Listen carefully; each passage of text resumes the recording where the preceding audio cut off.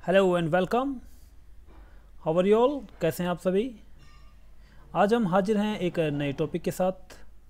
Recently supreme court ने reservation को लेके कुछ कमेंट्स दिए हैं, अपने कुछ स्टेट्स को गाइडलाइंस दी हैं जो कि बहुत ही इम्पोर्टेंट है। रिजर्वेशन कॉन्सेप्ट से हम देखें क्या था पूरा मामला और सुप्रीम कोर्ट ने क्या क्या गाइडलाइंस जारी किए हैं, उसके बारे में हम डिस्कस करेंगे आज इस सेशन के अंदर। ओके, सो देखिए, सुप्रीम कोर्ट ने अपने साफ साफ शब्दों में कहा है कि रिजर्वेशन पॉलिसी है जो इंडिया में पिछले 70 वर्ष से चली आ रही है, उसको रिवाइव करने की ज़रूरत है या फिर कहीं ना कहीं उसकी समीक्षा करने की ज़रूरत है। सुप्रीम कोर्ट ने साथ में ये भी कहा कि आरक्षण का लाभ जो लोग 70 वर्ष से ले रहे हैं, क्या उनके परिवारजनों को अभी भी आरक्षण की आवश्यकता है। और सुप्रीम कोर्ट ने यह भी कहा कि आरक्षण का लाभ क्या समाज के सबसे नीचे के स्तर पर रह रहे लोगों को प्राप्त हो रहा है कि नहीं हो रहा है, या फिर कुछ लोगों को जो पिछले 70 वर्ष से आरक्षण ले रहे हैं, या फिर उन तक ही सीमित है आरक्षण। ओके, तो पूरा मामला क्या था वो देख लेते हैं। पूरा मामला की अगर हम बात करते हैं तो मामला ये था कि जनवरी 2020 में आंध्र प्रदेश सरकार यहाँ पर शेड्यूल्ड एरिया के अंदर जो है टीचर्स की वैकेंसी निकालती है। वैकेंसी में यहाँ पर 100% रिजर्वेशन दिया जाता है for the ST scheduled tribals के लिए। देखिए, शेड्यूल्ड ट्राइब एरिया के अंदर ही ये स्कूल खुलने थे और उन्हीं स्कूल्स के लिए टीचर भी उन्होंने 100% भर्ती करने की कोशिश की, शेड्यूल्ड ट्राइब से संबंधित ही। ओके, तो इसको लेके यहाँ पर एजिटेशन होता है। कुछ लोग हाई कोर्ट में चले जाते हैं, आंध्र प्रदेश हाई कोर्ट में चले जाते हैं। हाई कोर्ट ने भी यहाँ पर मामले को देखा और कहा कि जो स्टेट गवर्नमेंट ने डिसीजन लिया है ये डिसीजन बिल्कुल सही है। ओके, किस आधार पे इन्होंने कहा कि ये बिल्कुल सही केस है, बिल्कुल सही बात है जो 100% आरक्षण दिया है शेड्यूल ट्राइब के लोगों के लिए।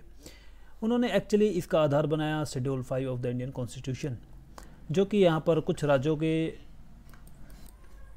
में जो शेड्यूल एरिया हैं वहाँ पर एडमिनिस्ट्रेशन से संबंधित रूल्स को मेंशन करता है। ओके, लेटर ऑन ये केस चला जाता है सुप्रीम कोर्ट में, और सुप्रीम कोर्ट पूरे मामले की समीक्षा करने के बाद ही यहाँ पर बोलती है कि आरक्षण की कहीं ना कहीं यहाँ पर समीक्षा करने की ज़रूरत है। ओके, सो पूरा मामला क्या था अब वो हमें पता लग गया। तो केस है जो हमारे पास चेब्रालू लीला Prasad Rao versus state of Andhra Pradesh and others. Okay, पूरा मामला ये था, और इन जो केस करने वाले थे वो थे चेब्रालू लीला Prasad Rao versus the state of Andhra Pradesh and others. Okay, supreme court यहाँ पर स्टेट गवर्नमेंट जो आंध्र प्रदेश की थी और तेलंगाना की थी, इस डिसीजन को कैंसिल करती है। कैंसिल करने का जो आधार था वो था हमारे पास 1992 का इंदिरा साहनी केस। आपको पता होना चाहिए 1992 में one of the major landmark in the history of supreme court that was Indira Sahni case. Okay, इसमें माना गया था कि जो आरक्षण की पॉलिसी है ये कॉन्स्टिट्यूशनल है, संवैधानिक है। लोगों को आरक्षण मिलना चाहिए, समानता का अधिकार, समान अवसर का अधिकार सबके पास है, as it is mentioned in the fundamental rights. Okay, लेकिन इसकी जो मैक्सिमम लिमिट है that should be 50%। It should not exist 50% से ज़्यादा आरक्षण आप स्टेट के अंदर नहीं दे सकते। ये इंदिरा साहनी केस 1992 में बोला गया। ओके, जस्टिस मिश्रा साथ के साथ जो कि इस पूरे केस के 5 जजेस की जो बेंच थी उसके चेयरमैन थे जस्टिस मिश्रा, वो यहाँ पर स्टेट गवर्नमेंट से पूछते हैं कि आपने जिन लोगों को आरक्षण की सूची में डाला है और 70 वर्ष से जिन लोगों को आप आरक्षण दे रहे हैं, क्या उनमें से लोग अभी भी पिछड़े हुए हैं? आप स्टेट गवर्नमेंट उन लोगों के उत्थान के लिए क्या कार्य कर रही है? साथ में सुप्रीम कोर्ट ने यह भी बोला कि हम अनुसूचित जाति के जो आदिवासी लोग हैं उनकी संस्कृति को बरकरार रखना चाहते हैं और उन्हें आरक्षण भी देते हैं, लेकिन क्या उनकी स्थिति में सुधार हुआ है? स्टेट गवर्नमेंट्स क्या क्या वहाँ पर कार्य कर रही है उनकी स्थिति को सुधार करने के लिए? ओके, सुप्रीम कोर्ट साथ में बोलती है कि क्या आरक्षण समाज के सबसे नीचे के स्तर पर बैठे लोगों तक पहुँच पा रहा है या नहीं, या फिर ये सिर्फ कुछ लोगों तक ही सीमित है?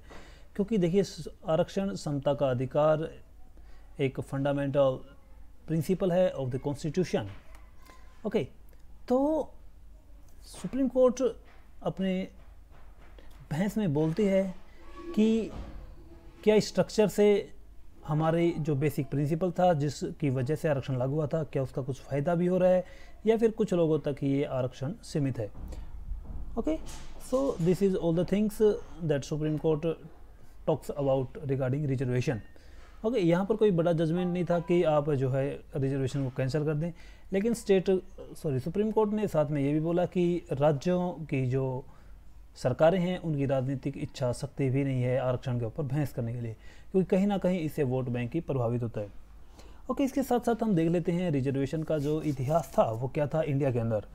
देखिए, सबसे पहले अगर हम बात करें 1882 में हमारे पास ड्यूरिंग द ब्रिटिश रूल यहाँ पर हंटर कमीशन का गठन होता है इंडिया के अंदर, और इसमें जो महात्मा ज्योतिबा फुले थे उस वक्त के सोशल वर्कर थे काफ़ी, इन्होंने सबसे पहले बात की थी कि शिक्षा का अधिकार सभी के लिए ओपन होना चाहिए, शिक्षा का अधिकार सबको होना चाहिए, और साथ के साथ इन्होंने नौकरियों में अनुपातित आरक्षण की भी बात की 1882 के अंदर।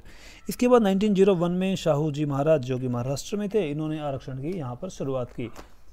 इसके बाद 1908 में हम बात करें तो ब्रिटिशर्स ने कुछ लोगों को जिनका रिप्रेजेंटेशन यहाँ पर नौकरियों में बहुत कम था, उनको भी रिजर्वेशन की पॉलिसी स्टार्ट की।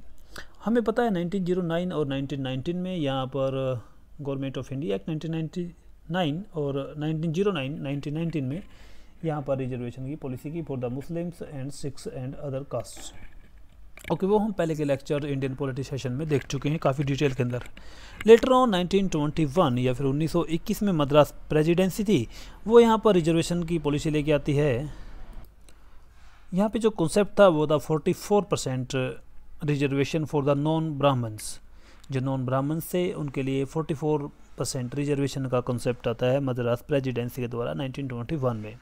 लेटर ऑन 1932 में पूना पैक्ट होता है महात्मा गांधी और डॉक्टर अंबेडकर के बीच में, जिसके अंदर भी रिजर्वेशन की बात की गई थी for the scheduled caste. Okay, in the year 1935 यहाँ पर आरक्षण का प्रावधान किया गया गवर्नमेंट ऑफ इंडिया एक्ट 1935 के जरिए। 1942 में अखिल भारतीय दलित संघ की यहाँ पे स्थापना करते हैं डॉक्टर अंबेडकर, और सरकारी सेवा में भी आरक्षण की मांग करते हैं। In the year 1946 cabinet mission में भी यहाँ पर हमारे पास बात हुई थी आरक्षण से संबंधित। Later on 26 January 1950 the day on which India became Republic, Bharat जिस दिन यहाँ पर गणतंत्र राज्य बन जाता है और संविधान को लागू करता है अपने पूरे देश के अंदर, तो उस वक्त 10 वर्ष के लिए अनुसूचित जाति व जनजाति के लोगों के लिए आरक्षण की व्यवस्था की जाती है। लेकिन राजनीतिक कारणों से और जो आरक्षण का फ़ायदा था निम्न स्तर के लोगों तक नहीं पहुंच पा रहा था, उसके चलते यहाँ पर समय समय पर इसको 10-10 वर्ष के लिए बढ़ाया गया। ओके, 1971 में हमें पता है मंडल आयोग का गठन किया गया और यहाँ पर आधार बनाया गया ओबीसी के रिजर्वेशन के लिए। मंडल आयोग में बात की गई यहाँ पर ओबीसी की जो जनसंख्या है इंडिया के अंदर वो है 52% as per the census made in the 1930। 1930 में जो जनगणना हुई थी उसके हिसाब से यहाँ पर 52% पॉपुलेशन आंकी गई मंडल आयोग के द्वारा, और यहाँ पे 27% रिजर्वेशन का कॉन्सेप्ट लाया गया इन द ईयर 1990। 1971 में मंडल आयोग और 1990 में मंडल आयोगों की सिफारिश को लागू कर दिया गया पूरे देश के अंदर। लेटर ऑन 1991 में नरसिम्हा राव सरकार ने भी अगड़ी जाति यानी कि जनरल कास्ट के जो लोग हैं उनके लिए रिजर्वेशन की बात की, वो 10%। 1992 में यहाँ पर हमारे पास जजमेंट आया, वो था इंदिरा साहनी केस, जिसके अंदर यहाँ पर साफ शब्दों में बोला गया कि रिजर्वेशन है जो किसी स्टेट के अंदर वो एक्सीड नहीं कर सकता 50% से। ओके, तो ये था पूरा मामला आरक्षण को लेके सुप्रीम कोर्ट ने जो डिसीजन दिए हैं, जो यहाँ पर सुप्रीम कोर्ट ने क्वेश्चन पूछे स्टेट गवर्नमेंट से। इसके ऊपर आपकी क्या राय है वो भी आप हमें कमेंट करके बताइएगा, और अपने जो कमेंट्स हैं उनमें मर्यादा का भी ध्यान रखिएगा। कोई भी ऐसी बात मत लिखिएगा जिसके किसी और की भावना को ठेस पहुँचे। Okay, so thanks for watching, और चैनल अगर अभी तक आपने सब्सक्राइब नहीं किया है तो प्लीज़ चैनल को सब्सक्राइब कर लीजिए, और भी वीडियो के साथ हम समय समय पर आपके से मिलते रहेंगे। So thanks for watching and keep learning, सीखते रहिएगा प्लीज़।